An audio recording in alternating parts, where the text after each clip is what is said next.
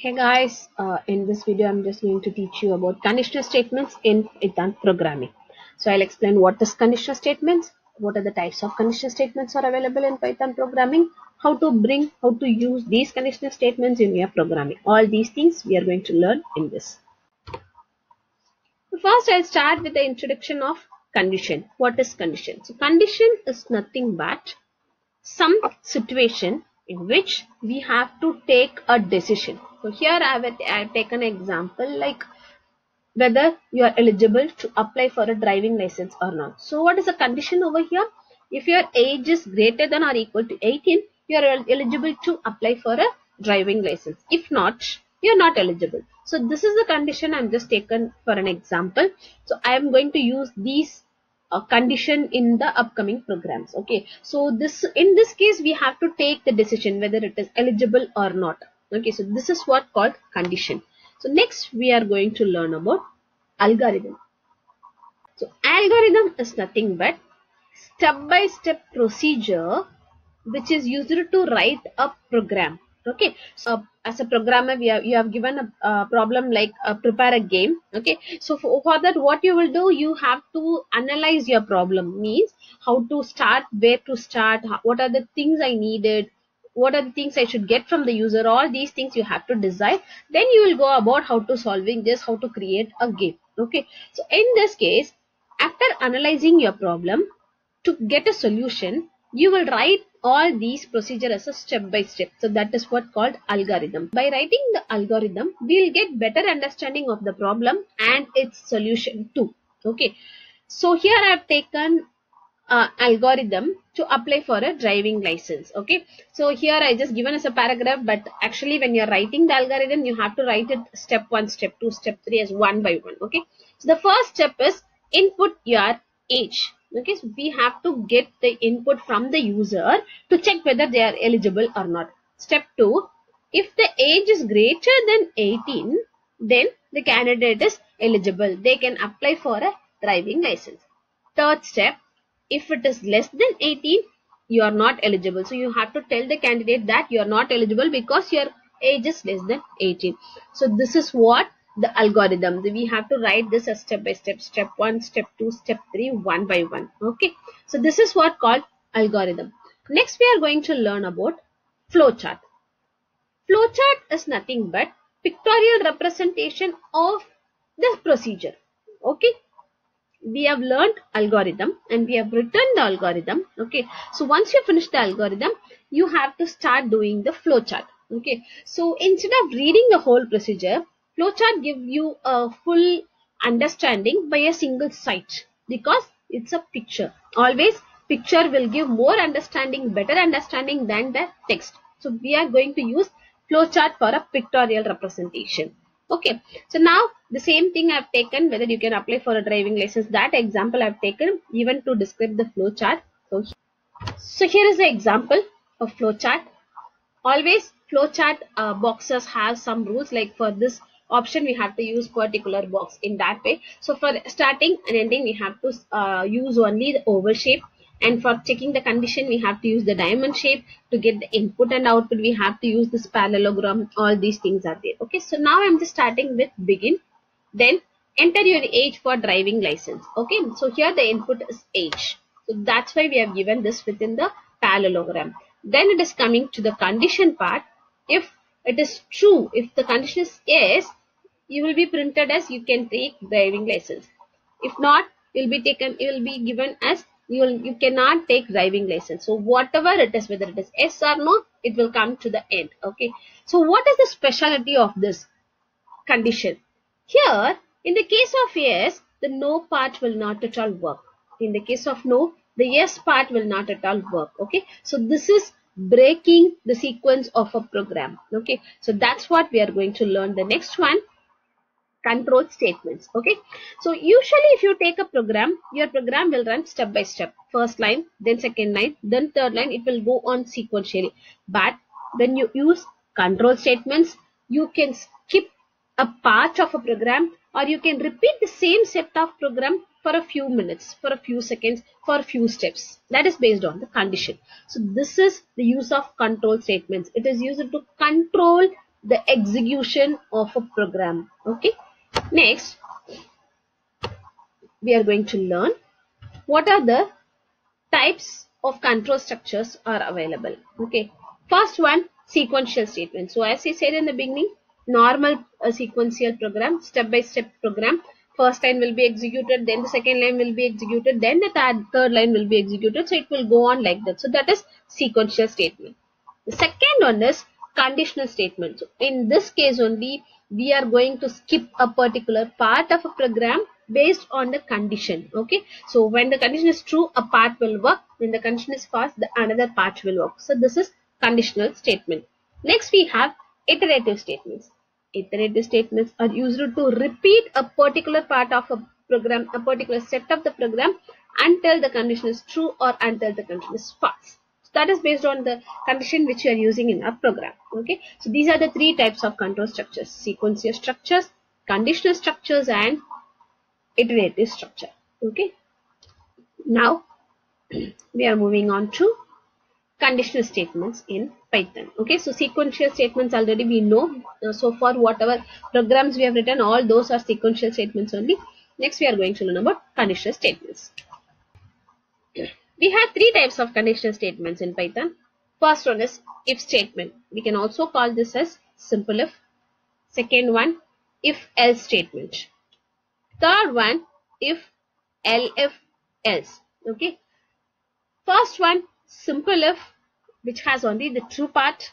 Here we have true part and false part, and in the third condition we have so many conditions. Okay, now let me explain all these things one by one with the examples. First one, simple if statement. Simple if statement, as I said, it has only the true part. We are going to check a condition. When the condition is true, it will do some work. If the condition is false, it will not at all do any work. Simply it will come out from the program, or the next statement, whichever you are giving after the true statement, will get executed. Okay. So syntax already I told you, syntax is nothing but a format in which we are going to write our particular part of a program. Okay. So here the syntax starts with if, condition, colon. Colon is very, very important. If you have not given the colon, your program will not work. Then we have statements. Okay. So now I'll show you a flow chart to explain this particular if statement. Okay. So the flow is coming. It is checking for the condition. When the condition is true, it is going and doing a set of statements, and it is coming to the next set of statements. But in case of the condition is false, there is no statements are given here. Directly it will come to the next set of statements. Okay. So this is what simple if. Now I'll give an example for this, an example program to explain how this simple if statement is working. Example for if statement. So here I've taken num as a variable. It's an integer value. I'm just going to collect input from the user. So I'm just using input function. Enter a number. This will be printed on the screen. Now this value, I mean the number which the user is entering, will be stored in num. Okay. If num percentage 5 is equal to 0. Here I am just using percentage. You know the difference between slash division symbol and this percentage modulus symbol, right? Division symbol will give you the quotient. Modulus symbol will give you the remainder. So I am just dividing the given number by the user by 5 equal to. I am just checking whether the remainder is 0 or not. If the remainder is 0, I'll print as number is divisible by 5. Okay. If the number is not 0, if the answer will become not 0, then it will not do anything. It will come out from the program. Now let me show you the output of the same program.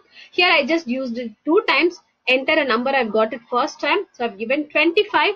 As the number is divisible by 5, it is printing as the number divisible by 5. Okay. Next time I just given as 24. It is not giving any warning or any information to me. Simply it is coming out from the program. Okay. So this is how the simple if program is working. Now we are moving on to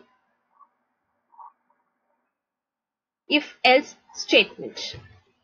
Here is the condition for if else statement. So like in if else statement, we have 2 parts, true part and false part.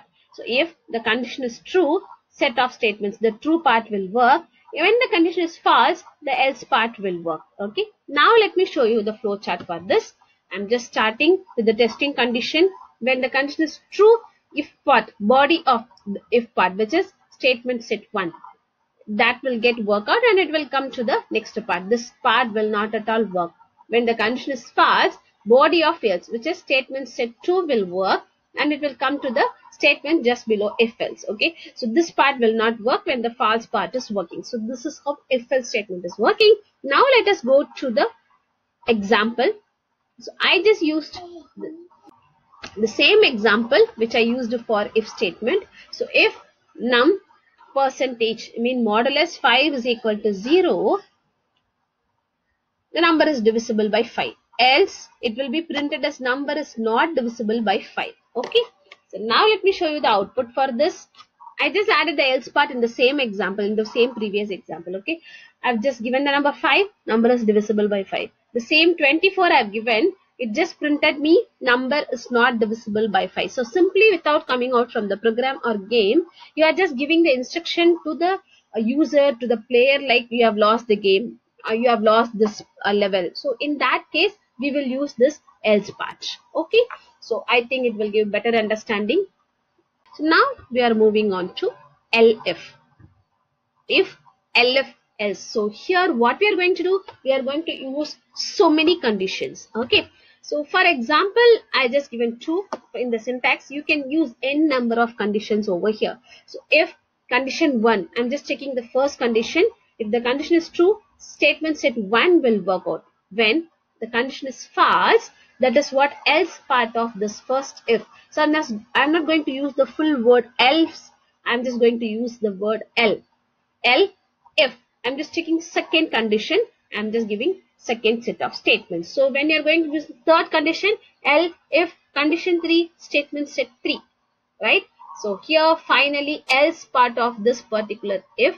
So else statement set 3. Now let me show you how it is going to work out in a flowchart, and make sure you are giving a colon for all these conditions and there is no punctuation marks for your statements. Okay, so this is what syntax. Here is our flowchart. Checking the condition 1, true part, statement 1, false part, condition 2. There is no statement in false part. We are giving the condition 2 in false part. Then true part, statement is working. False part, condition number n, which means you can use n number of conditions. Okay, it will go on like that. Now let me show you an example for better understanding of this concept. So here I am just taken the variable a, integer value, input, enter a number between 1 to 4 to print the name of the month. You can give up to 1 to 12, okay, till from January to December. For time consuming, I've taken 1 to 4. So when the user is giving a particular number, I'm just going to print the month of that particular number. That is what I'm going to use in this program. Okay. So if a is equal to 1, when the user is entering the value as 1, it will be printed as January. Okay. Else, if the user is not typing 1, if the user is typing 2, in that case,